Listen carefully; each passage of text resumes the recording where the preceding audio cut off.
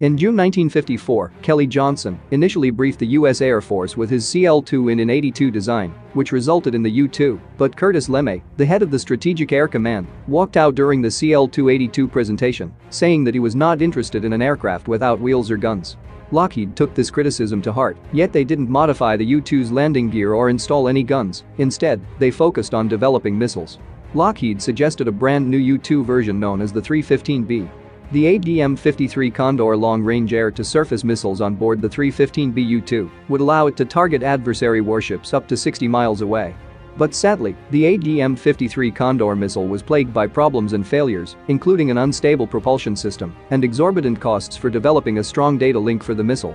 The program was terminated in 1976 before any of the 250 missiles that were originally expected to be delivered that year could be. The 315B U-2 Lockheed envisioned would never enter service, just as the missiles that would arm it.